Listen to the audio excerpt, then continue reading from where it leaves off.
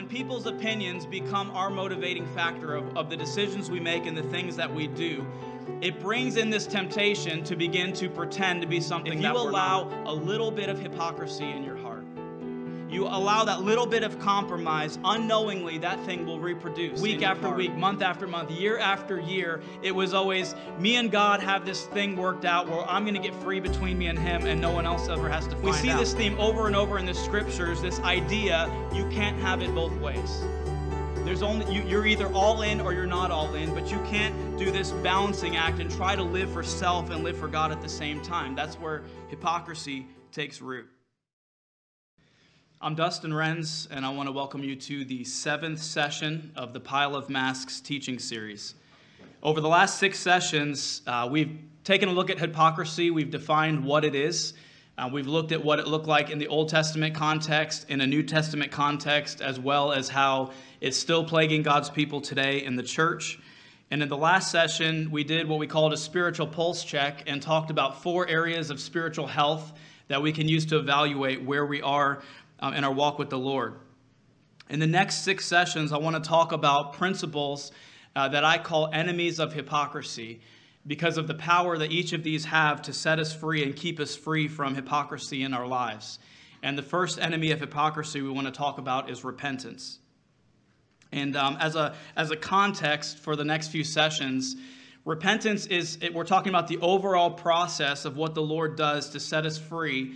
And in the next 5 sessions, we're going to kind of narrow in on different aspects of repentance. But we want to talk about repentance generally in this session. And so when we talk about repentance, there's a couple of biblical terms that can give us some context for it. In the Hebrew, the word most often used for repentance is sub, and it means to turn back, to turn to, restore, recover, or bring back. It has the connotation you're heading in one direction, and when you repent, you turn away from that and turn toward the Lord. In the Greek context, it's a little bit different. It's the word metaneo, and it means to think differently or to reconsider. It's the same end result, but it's 2 different ways of describing it. One commentary summarizes it this way: repentance involves recognizing that you've thought wrongly in the past and determining to think rightly in the future. The repentant person has second thoughts about the mindset he formerly embraced. There's a change of disposition and a new way of thinking about God, sin, holiness, and doing God's will. And so in this session, I want to talk about 5 misconceptions that I think are commonly held about repentance in the church. When you throw that word out there, people have all kinds of ideas of what that means, and I want to talk about 5 of those areas. And so the first misconception about repentance is the idea that repentance is a one-time event. If you picture with me a house, and that house represents your Christian life. If you're inside the house, you're in Christ, you're born again, you're living in relationship with the Lord. If you're outside, you're in spiritual darkness and you're lost. In order to get into that house, you have to go through the front door, and that front door, according to Scripture, is marked repentance. It's the entrance into life of salvation. In Mark 1:15, Jesus, at the beginning of his ministry, makes this declaration: the kingdom of God has come near. Repent and believe the good news. In Acts chapter 2, on the day of Pentecost, Peter makes this amazing sermon, and all these people are cut to the heart, and they call out to him, "Brothers, what shall we do?"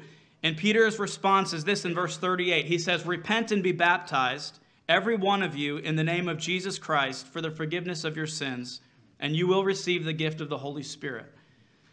And so when you talk about entering into the Christian life, we understand that we have to walk through this thing called repentance, this process, in order to be born again.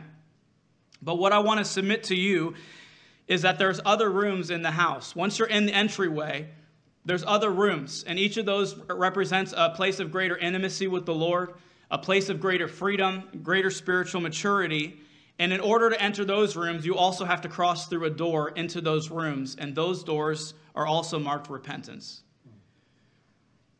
Back when Martin Luther posted his 95 Thesis on the door of the church in Wittenberg, you remember that story that was part of the Protestant Reformation. The very first thesis he said was this: when our Lord and Master Jesus Christ said, "Repent," he willed the entire life of believers to be one of repentance. I think Martin Luther got it right on that one especially, that it wasn't meant to be a one-time deal, that I repented when I got saved. It was supposed to be a lifestyle we were being invited into. Because the reality is, you ask, well, how often do I need to repent? Anytime you need to turn from doing things your way and rather do things God's way, it requires repentance, turning away from doing things for self and for the way that we want to do them, and rather saying, Lord, now I'm going to commit to doing them your way. And so repentance is a process that God can use and does use to bring us out of hypocritical living. It's turning away from trusting the mask. It's turning away from trusting in self and turning toward the Lord. But it's also an invitation into a lifestyle of repentance that can keep us free from those things that once bound us. And so it's not just a one-time event, it's a lifestyle. The second point I want to make about repentance, the second misconception, is people say, well, repentance is just feeling sorry for my sin. Sometimes people feel really bad about their sin, and they have these moments, they cry out to God, and they feel terrible, and they call that repentance. And they equate feeling sorrowful with having a repentance experience with the Lord. And I can relate to this in my time living in sin, when I was living this double life, and I was, giving over to sin, and then I would go to the altar, and in my quiet time with the Lord or at church services, I would just go to the Lord, and I'd weep sometimes. I would have tears, and I'd go to the Lord, and I'd feel so bad about my sin. I'd feel really, really bad. And I really felt like, man, I'm repenting right now. And then a few days later, a few hours later, a few weeks later, the same that temptation would come, and I'd fall again. And then I'd go back to the altar. I'd go back to the Lord, and I'd be so sorrowful. And I'd felt bad. And I realized, I thought by saying I was sorry and feeling bad that I was actually repenting, but I was just stuck in this cycle of continual sin. And the reason is because I wasn't experiencing true heart repentance. I was experiencing something that the Bible calls worldly sorrow. The Apostle Paul talks about this in 2 Corinthians 7. He had written a letter to the church and rebuked them for some things, and it caused them to feel sorrowful. And in his letter, he says, I kind of felt bad, but I don't feel bad that I sent that letter, because that sorrow that you had led you to repentance. And in verse 10, he says, godly sorrow brings repentance that leads to salvation and leaves no regret, but worldly sorrow brings death. And so here Paul presents these two kinds of sorrow, both sincerely sorrow, both feel really bad. One of them, he says, leads to death, and that's worldly sorrow, which is the sorrow people feel when they get caught. Maybe they feel sorrowful over the consequences. They feel sorrowful over the guilt and shame that they're experiencing. And so they have a measure of feeling sorry. But Paul says that's worldly sorrow. It doesn't actually accomplish anything. And yet there's another thing called godly sorrow that God can grant. That it has to be the right kind of sorrow to lead us to repentance. And I'd venture to say that most Christians who have hypocrisy in their lives probably feel bad for it at times. But what we need to do is ask God to give us the right kind of sorrow and cry out for godly sorrow in our lives to lead us to true repentance. The third misconception is that repentance is proven by an experience. Repentance is proven by an experience. Let me explain what I mean. Some people, if you ask them, you'll be counseling with them, talking with them, and they'll say, well, I've repented of this. And you say, well, how do you know you've repented? Oftentimes, they'll go back to a moment in time. It could be, a moment in a church service. They responded to an altar call. It could be they were alone with God and they had this experience with Him, and they said, God, I want to give you this thing.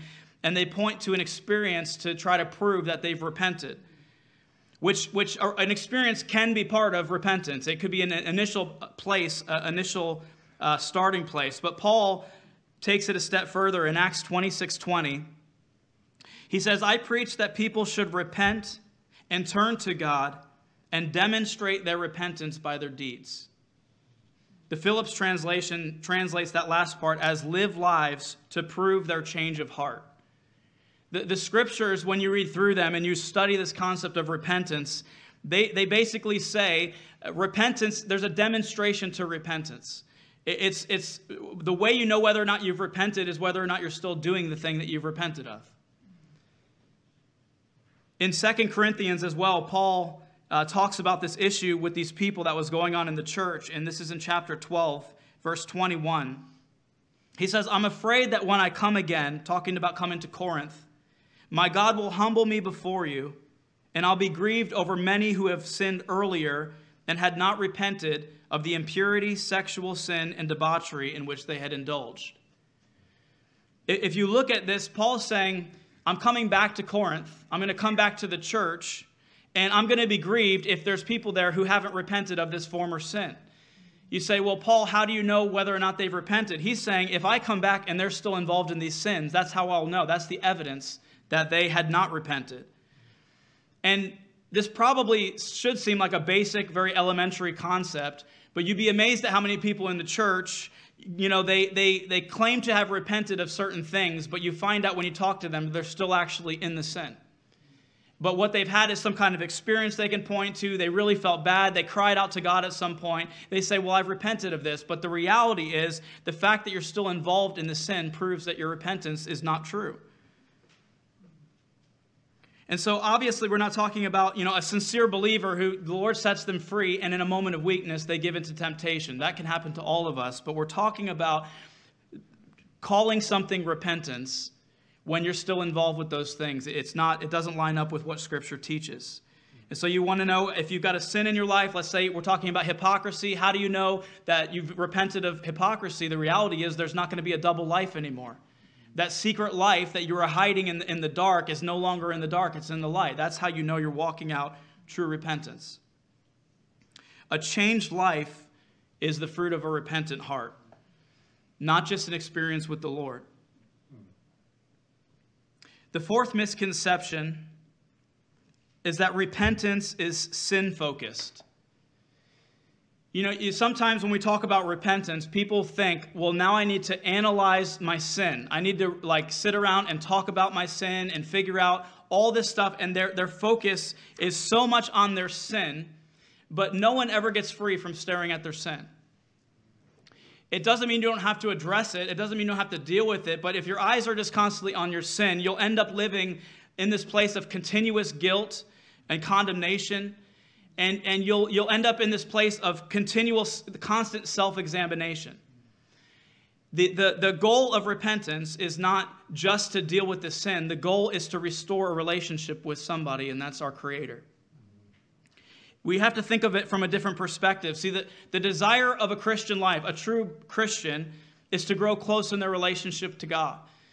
And when you have something in that relationship, you want to deal with it, not because you just are so tired of having that in your life. It's because you want to restore that fellowship with the Lord.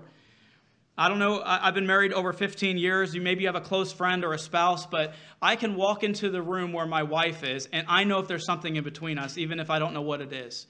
Because there's this feeling in a relationship. When you're really close with somebody, you can tell when something's not right. And because of sin in our lives, because of things we allow in, that happens in our relationship with God, where something's just off. And the Holy Spirit will put His finger on those things and say, this is the thing that's hindering you, and I want you to deal with it. And it's repentance that allows us to do that. The heart of a repentant person should be, I don't want to do this thing anymore. I don't want this in my life anymore because it's violating my relationship with God. That's the true heart of repentance. It's not to focus on our sin, stand around talking about it, dissecting it, trying to analyze how it got there, what it is. It's to keep our eyes on Christ, and that's where the freedom comes. The fifth point, misconception, is that repentance is a burden. Repentance is a burden. Because of the end result of repentance, if you keep your eyes on where it's going, repentance should be one of the most desirable things in the life of a child of God. But oftentimes when you talk about this, you go in front of a church or you talk about someone one-on-one, you feel an immediate resistance because our flesh hates repentance. But it shouldn't be something we resist. It should actually be something as a church that we embrace. And I think the reason a lot of people get stuck in this idea that repentance is this burdensome thing is because they view repentance through the lens of what I have to give up. When you talk about repenting of a sin, they start looking at that and they think of what they think they're going to lose out of it, rather than looking at it through the lens of all that God wants to give me on the other side of it. In Acts 3:19, Peter says, "Repent and turn to God, so that your sins may be wiped out, and that times of refreshing may come from the Lord." The fruit of repentance, that God can give you times of refreshing. He can wipe out your sins. I mean, that's a really amazing trade. We give him our sin. We give him our hypocrisy. We give him the things in our lives, and he gives us times of refreshing. And so when we focus on what God wants to give to us through the process, it shouldn't be a burden. It should be a joy to repent. In 2 Timothy 2:25, Paul tells Timothy, opponents must be gently instructed in the hope that God will grant them repentance, leading them to a knowledge of the truth. In the Greek, that word grant means to offer or to give. Repentance is a gift to us.